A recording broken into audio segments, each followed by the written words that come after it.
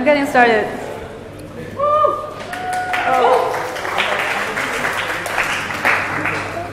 Okay. Hi, my name is Wei. I work here at Shopee. I am active on Twitter on that non-syllable handle on top left corner. And we have a Flow talk today. So when I first proposed this topic to be spoken at ReactJS meetup, I got the feedback that it might not be interesting to the audience. So I was really very worried. I checked the GitHub stars for Flow versus TypeScript, and it's not a very good sign.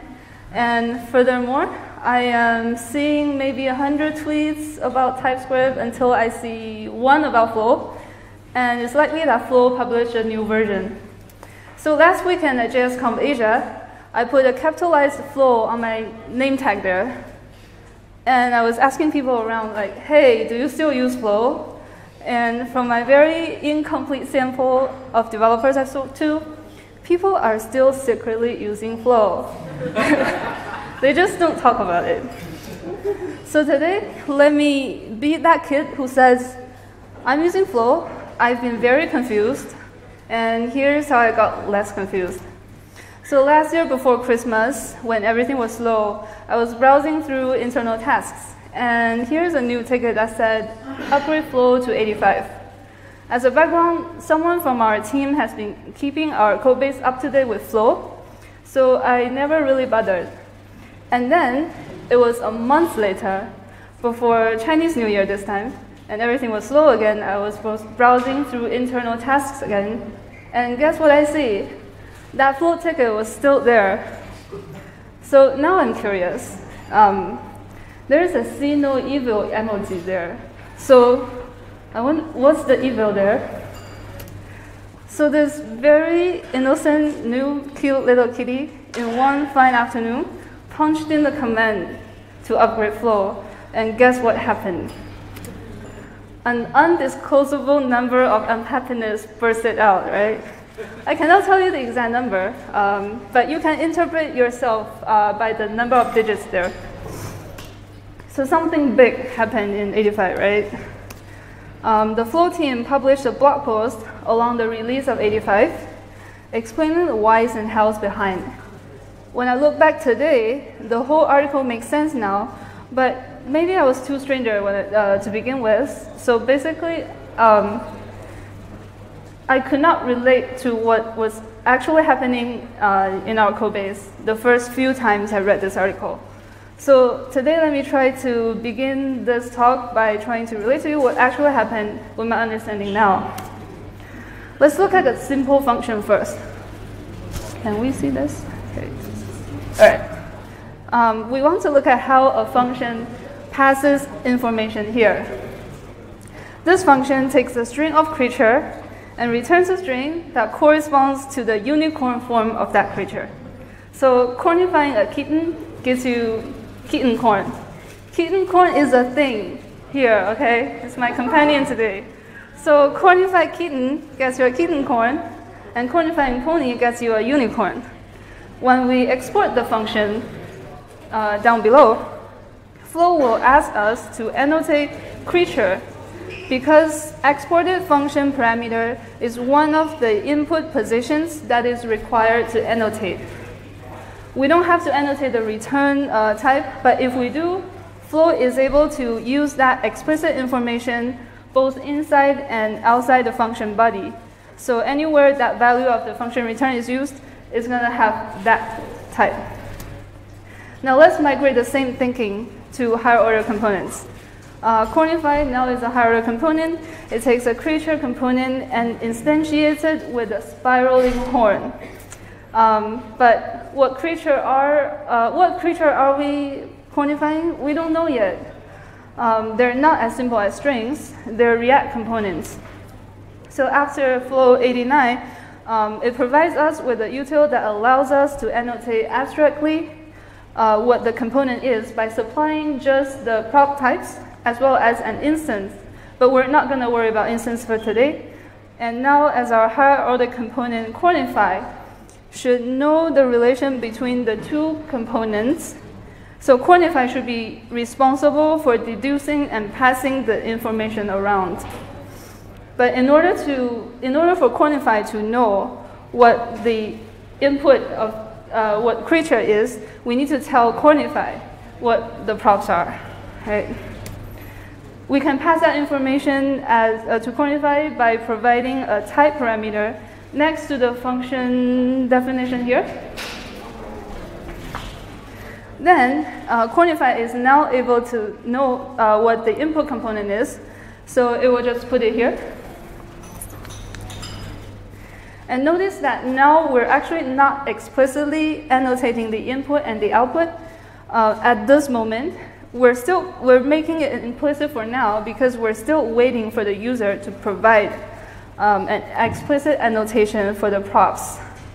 And notice also how inside Quantify, the creature component is actually instantiated here in the return component. Therefore, if at any place we call Quantify without providing that props here, at the instantiation step, it is considered an implicit instantiation. Okay, let's move on. And what are the logic behind those props anyway? So here the props, on the top, the props should contain the crown prop that the creature should need it. And at the return component, on the other hand, no longer needs crown because Quantify is feeding the crown. So we want to take away crown. And we do that by using the diff util provided by Flow. And this void appended here is used to go around the potential problem where props may not have crown inside of it to begin with. Okay, now, chances are Quantify, the higher order component, lives in its own file. And Unicorn, of course, is also going to have its own file. And then the future component that is going to instantiate the unicorns is going to live in yet another file. So the information about the types of those components will come in from a file dependency. Before 85, Flow did its type inference walk before merging in the type information from dependency, and therefore it will actually lose those information. And after 85, Flow waits until the information from the dependency to be merged in, and then it will do its walk to complete the type inference. That is why Flow is now able to catch more errors on those inferred types. But there is a big performance cost to pay if Flow walks a long chain of dependencies to learn about props of components files away. So it asks that we explicitly annotate within each file's import-export cycle. So that now it will be safe for Flow to assume that here, when it imports Unicorn and Kingcorn, both of them are already explicitly annotated. This is also why, after 85, Flow will ask you to explicitly annotate each module exports within one file import-export cycle. Is everybody still with me? Okay, we're now at a better part of the story, okay? So we already know that after 85, the code base exploded. And we also know that the higher order components participated in the explosion, right? So what in our code base are the most commonly used higher order components? It's the React Redux Connect. And we're not alone. Apparently, everybody's connected components were exploded. So back then, I had no clue how to fix this. So why don't we just Google it? So I landed on this GitHub issue in Flow's repo. And I'm not sure if I like his words. I see desperate here, painful, complex, and outdated, those kind of things.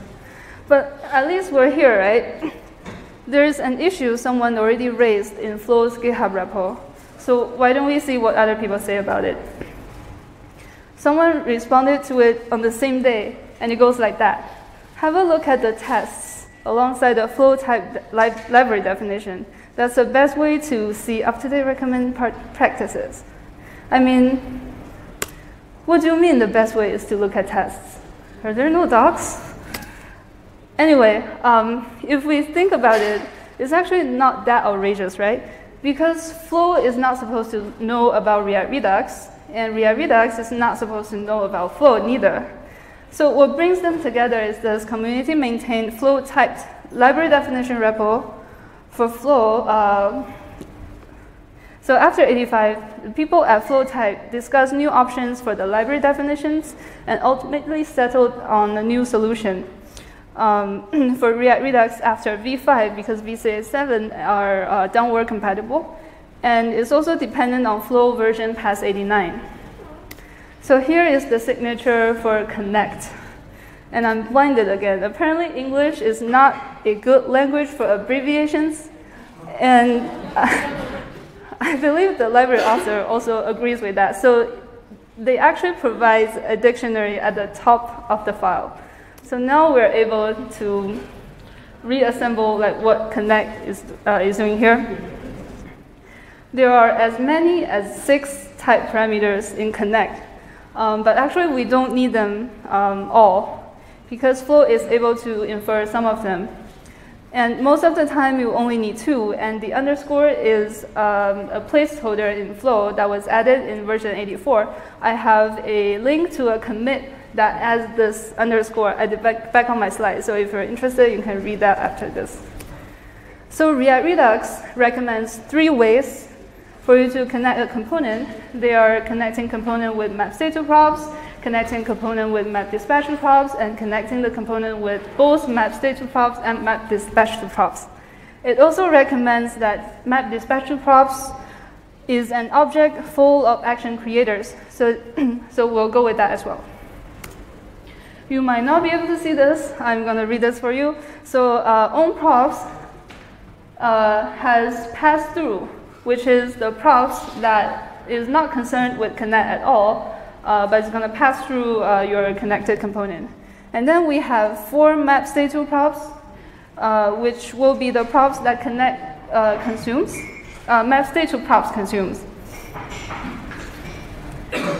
And then props will be onProps plus the props that map state to props will feed into your component. So you will be spreading onProps here, and take note that when you spread an object with Flow, they better be exact. And then when you annotate, is this line here, I'm sorry about the size, you connect with the first parameter being the props, and then the second parameter onProps. You don't need the remaining 4 because Flow will infer them, and then that's it. And where did I know about this? It's in the test file. Next one, when connecting with just map dispatch to props, onProps has only passed through because we're not using map state to props here. And then props will have onProps plus the props feed in by this map dispatch to props. And once again, you put it here, props being the first parameter, onProps being the second parameter. And where did I know about this? It's in the test. And then finally, connecting with map dispatch to props and map state to props. In props, you have onProps plus dispatch props plus state props. And then under connect, you put props on the first place and then onProps in the second place. And where did I know about this? It's in the test file. So,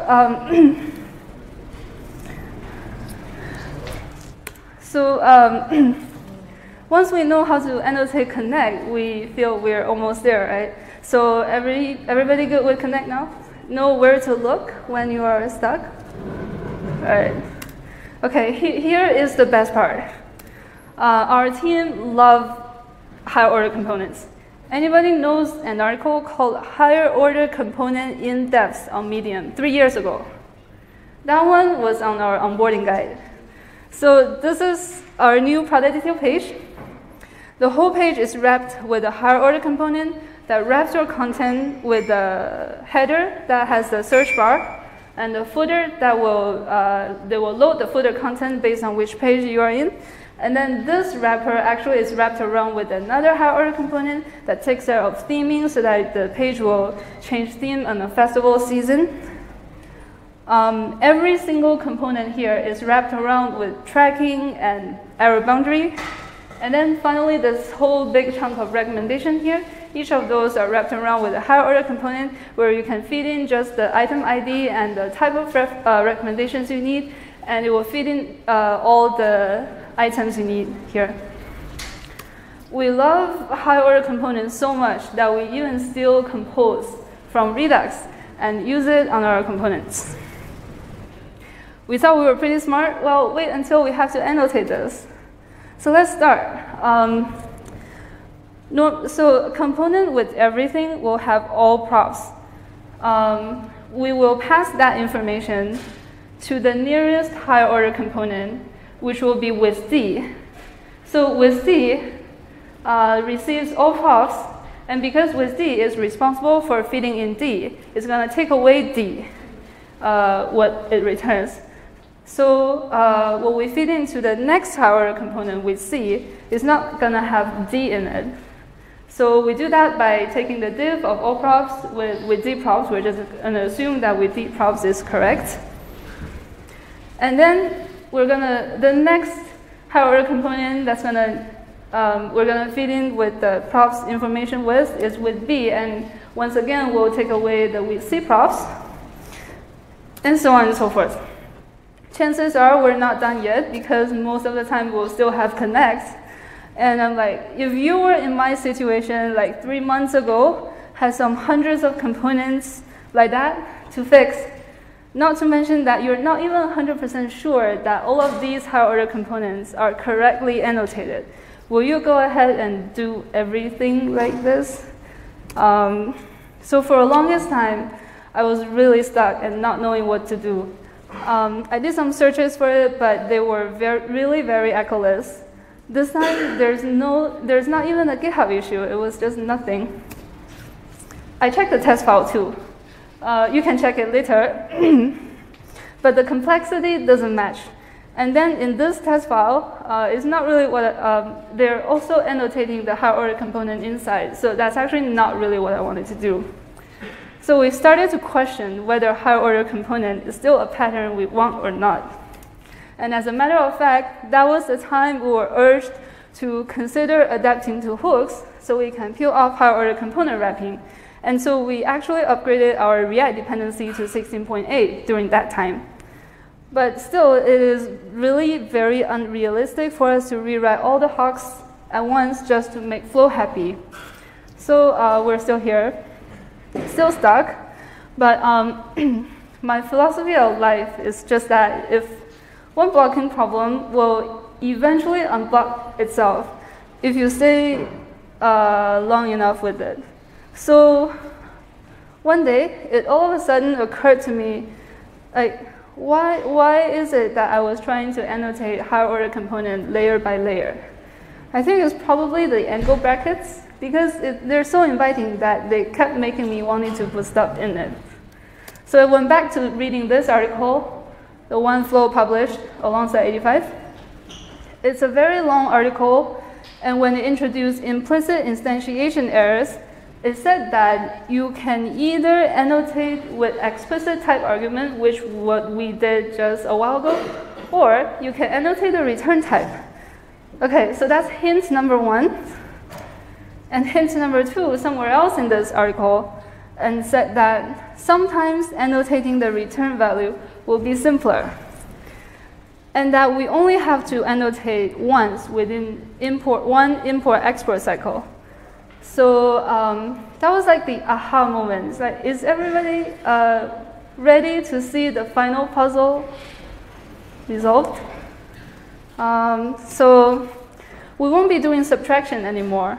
We'll be doing addition. We start at own props, which contains no injected props. And once again, we prefer to explicitly annotate our props, so we merge all our props to be used in the definition of the component. So here we use all props. But when we export, we do not annotate those higher order components, layer by layer. Instead, we just say all at once that the exported component is onProps. So in this way, we don't have to worry about all the higher components wrapping at all, and the component is correctly annotated, it has everything. And then outside of this component, you only have to worry about onProps, which is the intended way we want this component to pass the information around. And in fact, you won't lose any coverage by annotating the final export this way, because even if you do annotate with explicit type parameters in the middle, each of those is only going to compute what it returns, and we are going to pass that information down to the next layer, which is not really required. Okay. That's when we start moving again. Isn't that amazing? But wait, there's more.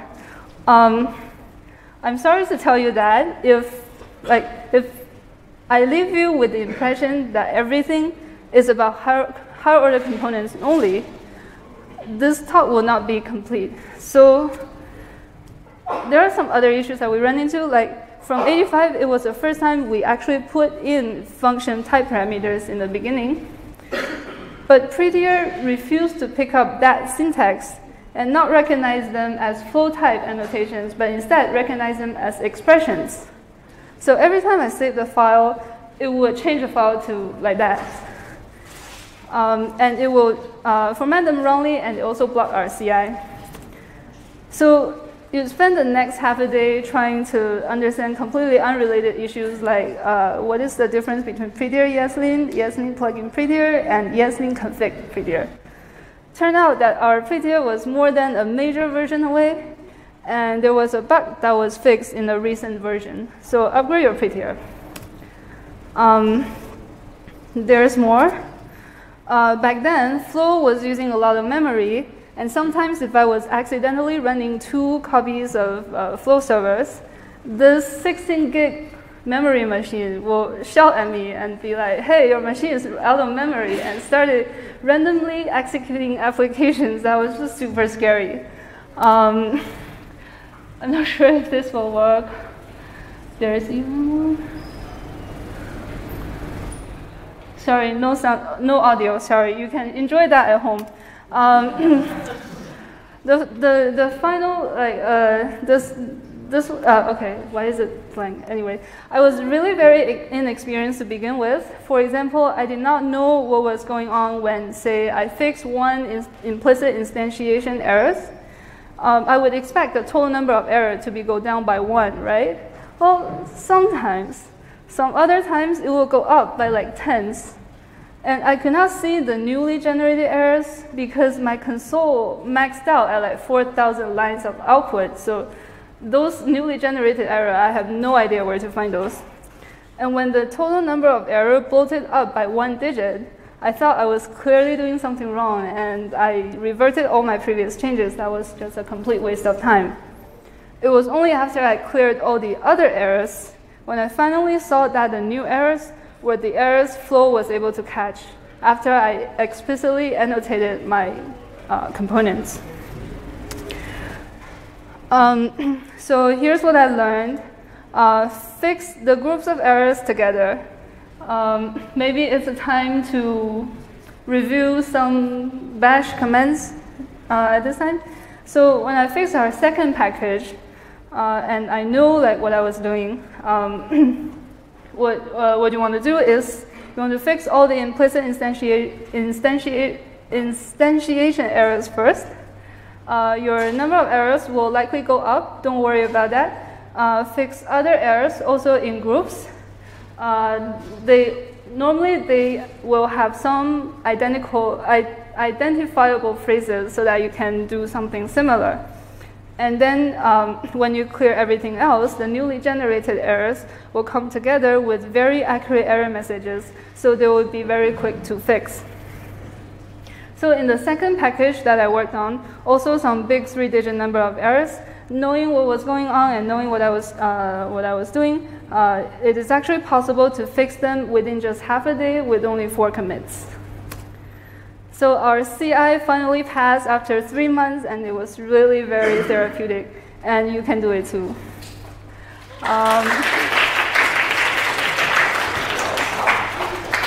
Thank you. So there were a few questions that we asked along the way. Is it worth the effort? In April this year, the Flow team published an official blog post that aimed at helping people upgrade their Flow code base. The secret is, when they upgrade, they have an internal tool that will automatically suppress all new errors caused by the upgrade. If I knew about this, right, in like January, I would just do that, and there would not be this talk. But if we Flow fix me everything, we're actually losing the improved coverage on that version. And in fact, the improved type safety is actually a crucial gain. After this upgrade, Flow is able to notice the errors when the props wrapped with higher order components don't match, even if you might be crossing file boundaries. And it also provides more accurate error messages that will pinpoint you to which files are reporting the conflicting types. I believe this question has its ground, since the Flow team themselves has also written that recently a bunch of open source projects are migrating to TypeScript. This first sentence in this quote, So this first sentence in this quote is the highlight of that post, the most popular highlight of that post. But I think we should not take that line out of context. It does sound to me that the people on the other faction are having a better life, maybe with better community support. Although I think a better question to ask is this. Will switching to TypeScript solve our problems? I've been keeping our code base up to date with Flow ever since '85. As we speak today, we're at 101. Throughout this process, I've encountered problems over and over, and I soon realized that my previous understanding about the type system was really very shallow. So behind all of this, the bigger picture is Flow as well as TypeScript is a type system or a static type checker on top of a dynamic language. So whenever I encountered a problem, a closest friend to ask was just TypeScript. Is this problem specific to Flow? Or is it specific to our implementation? Or is it a battle between flexibility and type safety? Or is it about the dynamic nature of JavaScript? Consider this example. This is a function that takes a number or a string and may return a number or a string. If you try to use that function, plug in a string, and expect the type system to know that fx, when we give it the value, to know that it is a string, it won't. We may have multiple function call signatures, but it is not possible to write overloaded function bodies with JavaScript. So the code below will always result in a type error. However, it doesn't matter if you are with Flow or TypeScript, you're always going to have this error. Therefore, it is probably not wise to switch faction before understanding what is causing the hair pulling. You might end up putting all the effort to learn the other syntax, only to realize that you're facing the same issue. And by the way, this repo here compares the differences between Flow and TypeScript. So if you're really seriously considering switching over, check this out first. And in fact, throughout the past few versions after '85 that I've been keeping our code base up to date with, Flow has become better and better at each releases. They've been focusing on performance, reliability, and language tooling. So a selection of such improvements includes making Flow recheck only what needs to be rechecked when a file changes. They built a feature that creates a saved state per commit so that your Flow server can start on the previous commit state. They also re-architected major parts of Flow for better responsiveness, for IDE integration or IntelliSense. It is now using less memory, and there are more and better utility types around React. So instead of thinking of this as an either-or. I prefer to think of them in a both mindset. They're both static type checker on top of our dynamic JavaScript. They can both be considered as a compiler. They have some differences, one relying more on type inference like flow, the other one being more verbose. I say try them both on different projects and use them as a stepping stone to understanding type systems better. Because it will lead us to think about this next question, is if something is very difficult to annotate, does it indicate a bad practice in implementation? And let me throw in just two more final code snippets, I promise, okay? As we discussed earlier about, we discussed earlier about higher order components, they're not hard, they're not difficult. The difficulty was more on the lack of guidance, rather the actual problem. The actual problem is actually not hard. This is hard. Why? This is a function that it may return either a string or a location shape. If you still remember the example 2 slides ago, it is not possible for you to know from the function call that what's returned is absolutely going to become a string. So whatever this type is either a string or a location shape. It's going to be passed into whatever that uses this function value. And there's no way you can refine that on that spot. So you will have to keep writing that if-else condition if you're writing your function, like the very base function this way. So maybe here we'll consider, instead of having a very smart function that returns an either-or thing, we have two separate functions, and we call them at two different conditions that we can control. And this is hard. This is a function that takes a parameter of a type that's either that type or is a generator of that type. And you would expect that type of unicorn equals to function to land you on the generator branch. It won't, because it doesn't know whether this one is a function or not. So this is hard. I would prefer to think of this as a I don't think the conclusion is whenever the typing is hard, the implementation is bad. No, I'm not saying that. What I'm saying here is when it is really hard for you to type, think about whether we're actually doing a bad implementation or not. So this final question I propose is that we think about this.